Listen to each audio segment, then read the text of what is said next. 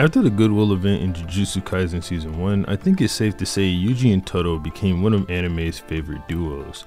Todo's charisma and delusional nature, combined with his love for fighting, overall strength, and curse technique, provided us with the perfect complement for Yuji that hasn't really been replicated since.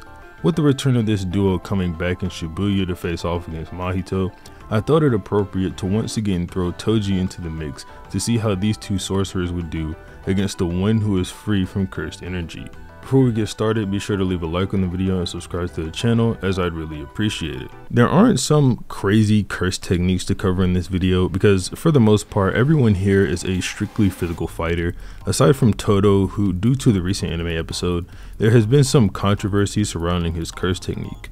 In this scene, it seems like Todo switches places without clapping his hands, leading people to believe that's a part of his curse technique, but that's simply not true.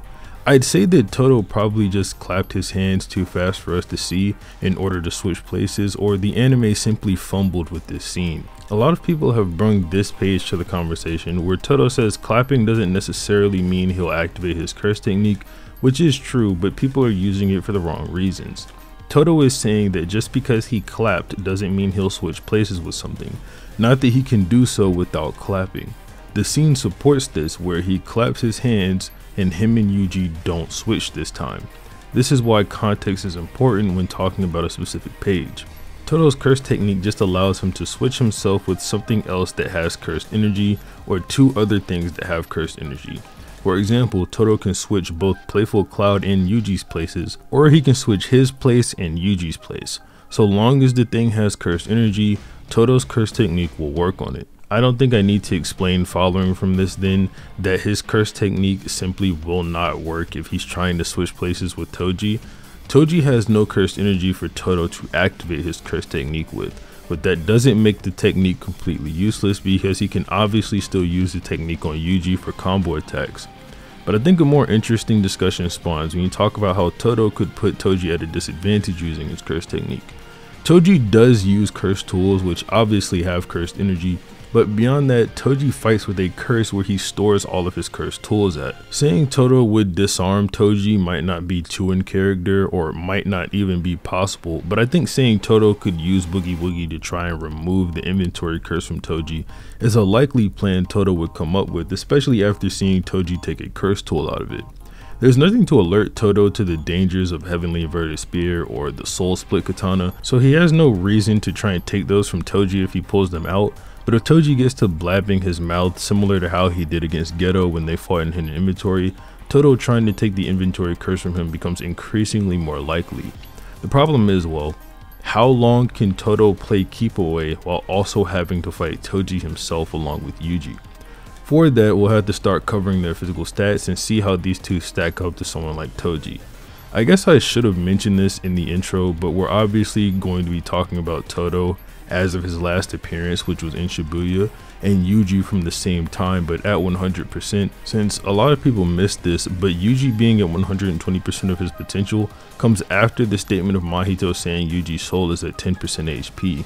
This shouldn't inherently mean Yuji is at 10% of his overall power, but Mahito makes a comparison to himself saying he's only at 40% because of all the damage he's taken, and it's taken a lot out of him. So even though Yuji is at 120% of his potential, that's not referring to him being at 120% of his power. This is likely talking about the amp Black Flash provides you. The only one who should be actually at 120% is Todo, since he's fresh onto the battlefield. I don't want to claim Yuji is at a specific percentage, it's just some vague amount of less than 100%. If you want even more evidence, it's stated emotions come from the soul, and obviously cursed energy is born from negative emotions. For Toji, just imagine Toji in his prime with his curse tools and whatnot. One advantage Toji has in this fight as compared to the other people I put him up against like Mahito or Jogo, or even his fight with Dagon, is that Yuji and Todo don't require Toji to use curse tools on them in order for them to be damaged, because I mean, they're just humans. This means even without his inventory curse, Toji is very much still a threat to these two, on top of another factor. Toji has a level of precognition similar to what sorcerers have. It's stated by Todo that when throwing a punch, lower level sorcerers differ from elites in that you can tell they are about to throw a right punch because the flow of their cursed energy gives it away. Beyond that, there is a spark when it comes to cursed energy and activating a technique that sorcerers can pick up on. Toji has a different type of precog where the environment around him tells him how the opponent is going to move.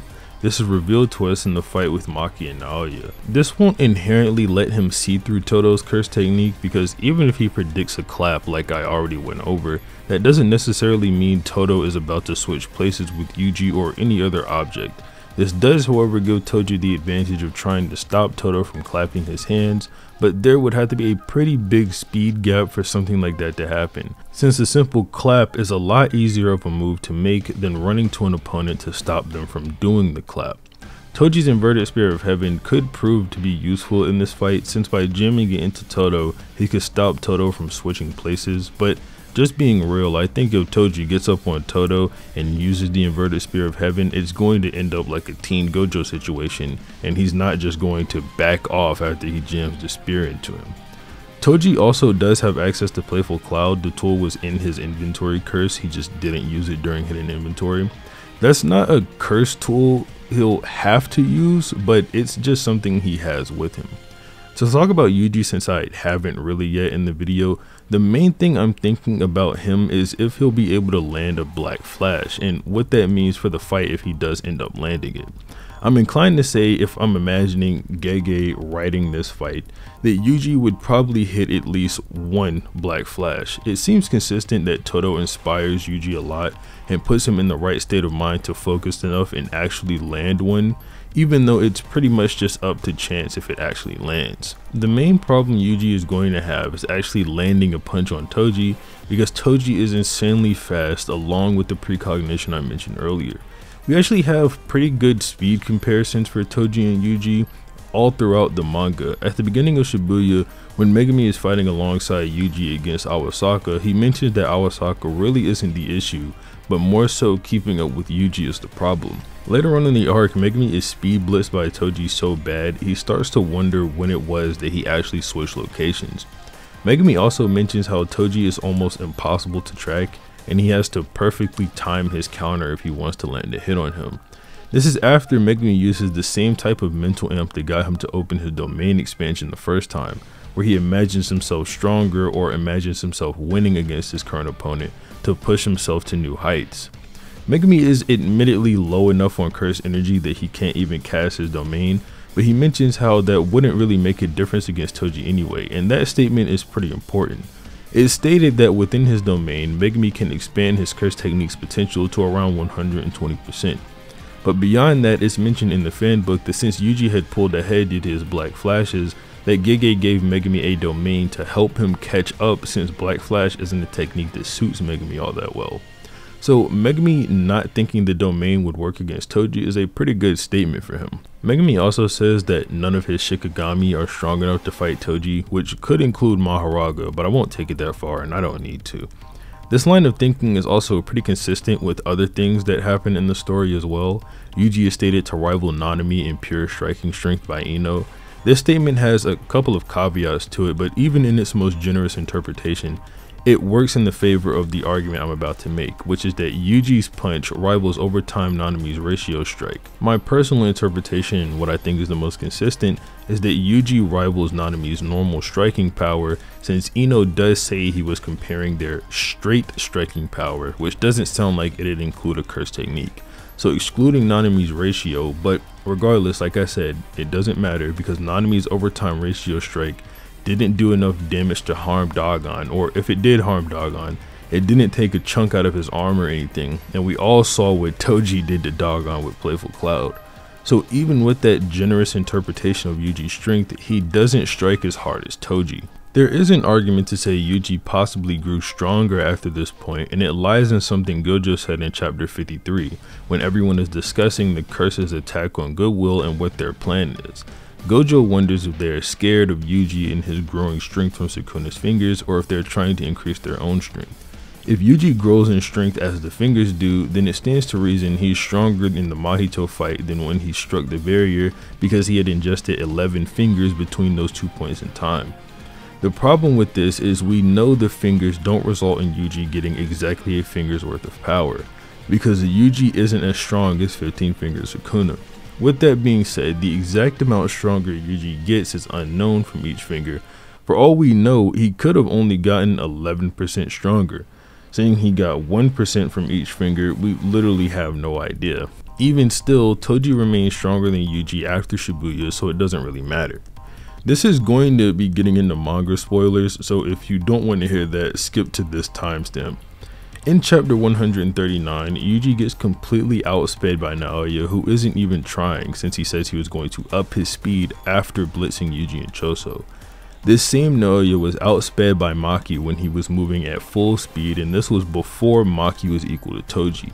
After her awakening and becoming equal to Toji, Maki was able to react to and outspeed Naoya, who had gotten even faster than his previous top speed. And considering we're given numbers for it this time, we can actually quantify how much faster Maki or Toji would be than Yuji at this point. Like I said, Naoya wasn't trying on Yuji, so Maki's statement that Naoya was at the speed of sound before doesn't matter to Yuji's scaling. Naoya is the speed of sound, which is Mach 1. After turning into an evolved cursed spirit, it stated his speed reached Mach 3. And then Maki completely outclasses this speed when becoming equal to Toji, so Toji would be over 3 times faster than Yuji, and even if you wanted to say Yuji could match Naoya, would still be 3 times faster. This only becomes more consistent with the release of chapter 215 and 222, where in chapter 215, Yuji is shown to be slower than Maki and consistently placed lower than her by Sukuna. Before Maki even speeds up, she's outperforming Yuji against Sukuna, and when she does speed up, Yuji falls behind while only being kept in the fight because of Maki. After her and Sukuna dash off, Yuji is the slower one, but Maki makes him useful again by swinging him around like a bat at Sukuna. When Sukuna is blocking their strikes on either side with one hand, if you pay attention, Yuji is also using his knees while Maki is only throwing punches at Sukuna. If this isn't enough to say Maki is clearly holding back on Sukuna, not once does she use the soul split katana on him, which is stated to directly attack the soul and ignore the durability of everything. A sword that Toji has in his possession, by the way.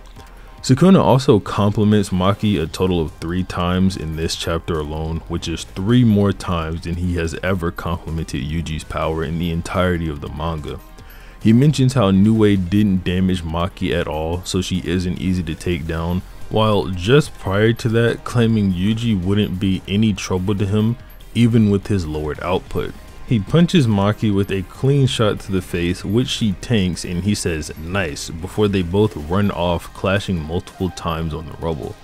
I'll revisit that specifically in a second, but the last compliment comes from Uraume hitting Maki with Frost Calm maximum output, where Sukuna says it was right for Uraume to focus on Maki. About Sukuna and Maki fighting on the rubble, a lot of people are inclined to believe Yuji was a part of this, and I just don't think so. This part doesn't have to be true necessarily, but to me, the fact that there are 2 lines constantly clashing here as they bounce from rubble to rubble implies that there are only 2 people. You might say, well, Yuji is right here in the aftermath, and yeah, he's there, but he's also falling behind. It looks like he just caught up with where they went. This gets more consistent with chapter 222, when we're introduced to the heavy hitters of Jutsu High, and it's Maki, Hikari, and Yuta, with Yuji nowhere to be seen. He doesn't join this group or stand with these people until acquiring his newfound powers, which have yet to be revealed on the cover of chapter 240. I think by now I've shown in a multitude of ways that Toji is far and away physically superior to both Yuji and Todo by a considerable amount. To be honest, even though I do think Todo would boogie woogie the inventory curse, I'm just not at all convinced it would mean anything in a fight against a guy who can not only fight without cursed tools this time, but is so much physically superior to the both of them they'd probably barely be able to keep up with his movements. I honestly don't see this fight lasting that long, if just for 2 simple reasons. Toji is easily the strongest one present, and Todo's curse technique won't be that much of a problem with Toji's precognition and his immunity to the technique. I also haven't really harped on this too much, but Todo, even though he can keep up, is undeniably weaker than Yuji. I mean, like I already mentioned, Yuji wasn't at his best when him and Todo fought together in Shibuya. That's not to say Todo is absolutely nowhere in the realm of Yuji. We do know that Todo is a grade 1 sorcerer, which Yuji is compared to consistently at this time. He's compared to Nanami, like I said, he's compared to Kusakabe by Meimei, he outperforms Todo, and even after Shibuya, he's able to fight with Higuruma, who is stated to be at the level of a grade 1 sorcerer. And that's when Yuji isn't even using cursed energy. So Todo is definitely of the most use here because of his curse technique, and the best hope him and Yuji have of actually hitting and doing damage to Toji is getting lucky with Boogie Woogie and landing a Black Flash on Toji. Toji does have the durability to tank Sukuna's Dynamax Nue Lightning, so if you think Yuji's Black Flashes hits harder than that, then maybe it could actually harm Toji, since Nue did absolutely no damage to Maki, who is equal to Toji. Yuji's Black Flash, admittedly, I have no way to say is comparable to Toji's durability or completely stronger than it, but regardless of if it would hurt, I doubt it would one-shot Toji, so in the end, I do think Toji would win.